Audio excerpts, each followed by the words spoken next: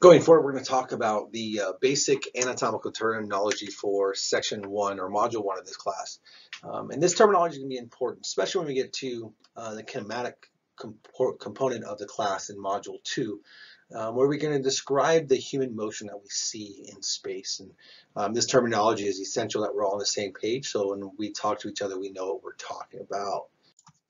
So we're first going to talk about a couple types of motion that are geared towards human motion and the different types of motion. And it's really about the reference system that we use. But linear motion is referred to as translational motion as well. So those are two different terms that you can use when you talk about the same type of motion.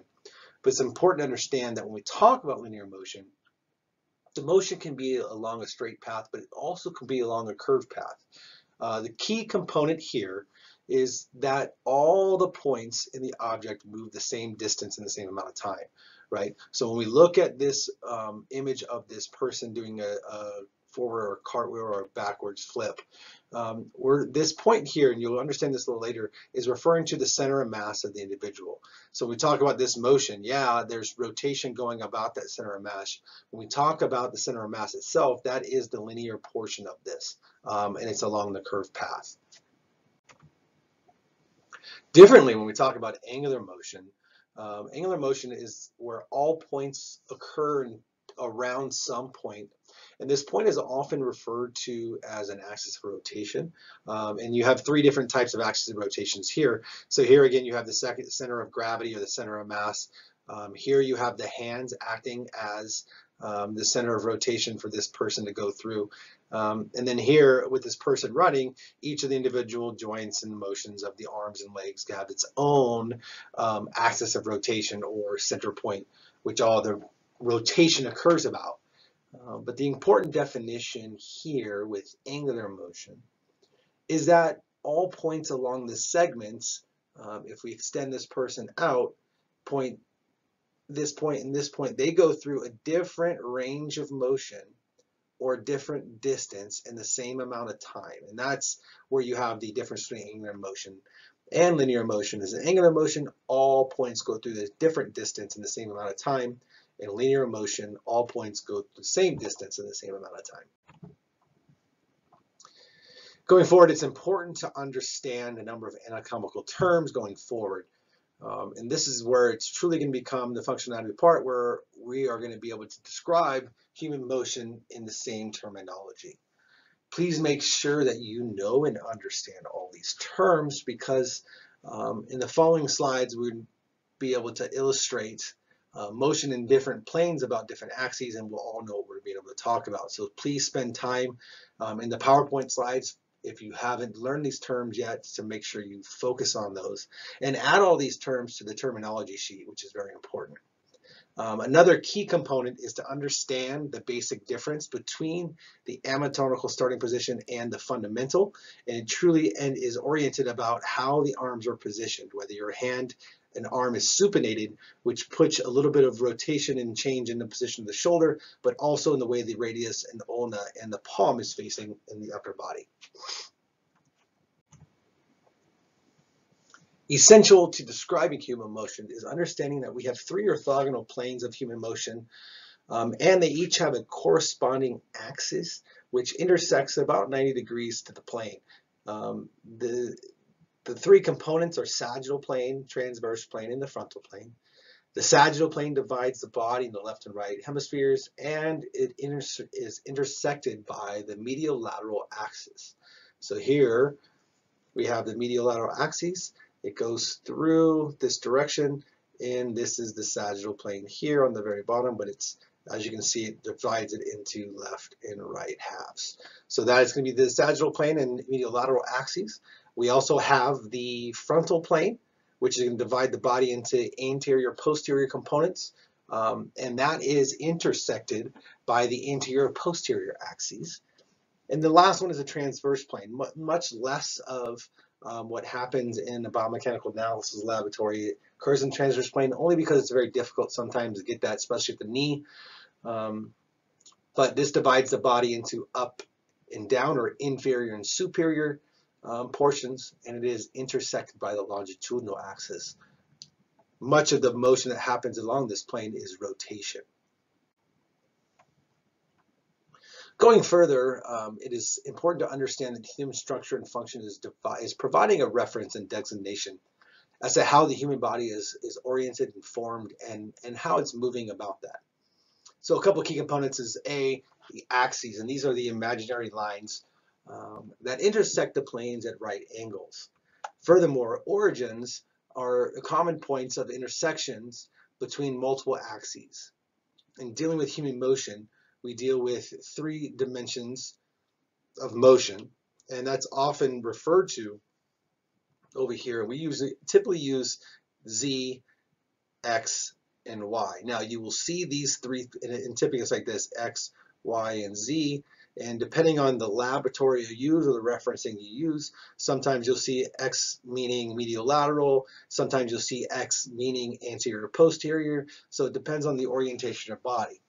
Most of the time nowadays you'll see Z or Z, and that's the vertical component, but there are times where Z will be a different one of the other planes of motion, but for our key purposes, these are what we'll be using, X, Y, and Z. And depending on the orientation, X and Y will often be changed. When we're dealing with 2-dimensional, which you have here, you typically have an X and a Y. Z is the one that typically gets thrown out in the 2-dimensional world, and so typically you have the X and Y, and that's what we all pretty much know about with the quadrant systems, positive, positive, negative, positive, negative, negative, and positive, negative. So those are your 4 quadrants in a 2-dimensional world.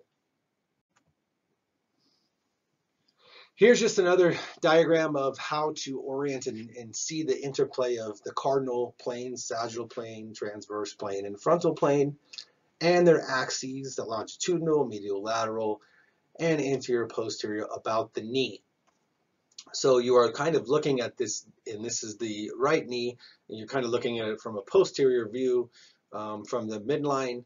And so you'll have the anterior view up here, and this is the posterior, and you're kind of looking at a little angle, as you can see. So here's the sagittal plane going this way, and then you can see how the axes of rotation fall into play there. So just another description, another illustration of the planes and how they go about the different joints and angles of the body.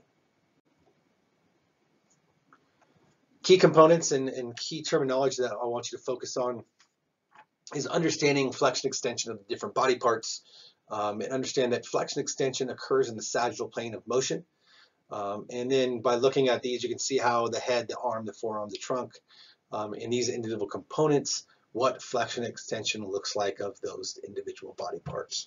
But remember that flexion extension occurs in the sagittal plane. And then here we have abduction and adduction. These are key motions that occur in the frontal plane of movement.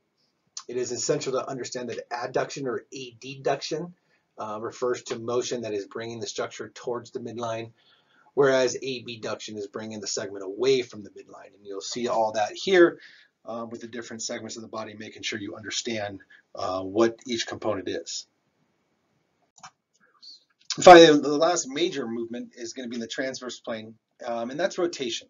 Rotation has a couple interesting words that lead for it, and oftentimes it could be either internal or external, could medial or lateral, or right or left. Each one describes the 2 types of rotation that can occur at either the segment or the joint.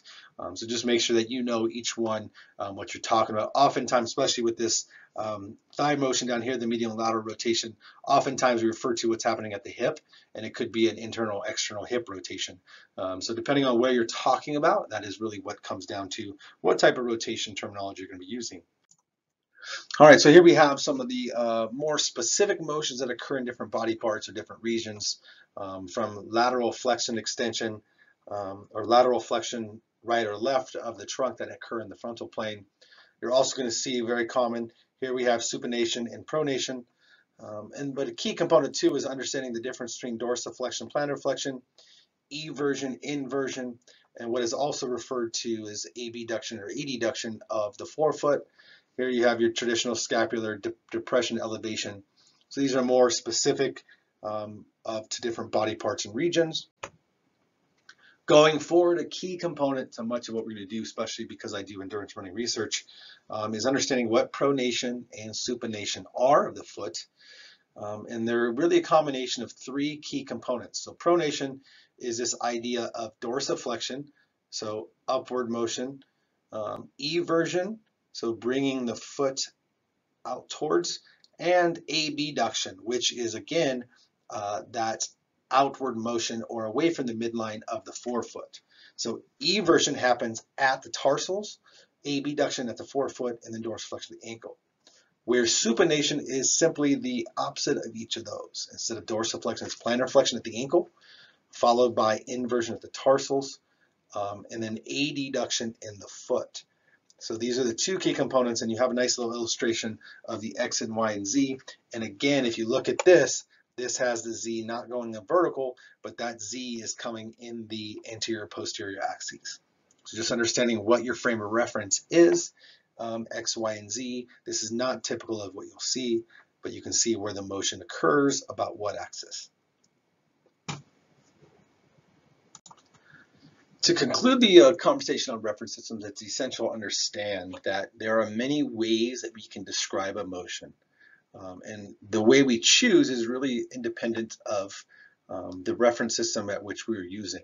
Okay, we will go over more about the absolute and relative angles in the angular kinematics portion of the class, but it's very important that you introduce these concepts early on in the class when we're talking about anatomy, because it's going to set the groundwork for how we describe motion.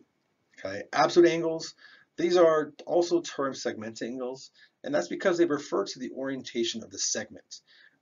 This orientation of the segment in reference to space or another reference system, and that reference system is also often the origin through a distal or proximal joint center. A common reference is the distal end of the segments with respect to the right horizontal. You'll understand what more of that means later on. But anytime I talk to an absolute or segments angle, just understand that I'm talking to things like the thigh or the leg or the forearm or the trunk, as opposed to relative angles. And these are also referred to as joint angles. And joint angles are formation of the angle between two segments, knee, ankle, hip, to where you have the angle of two segments coming together and forming a joint angle between them. So they often come together to form the origin or axis, and then you will calculate how much room or space is in between them from an angular perspective.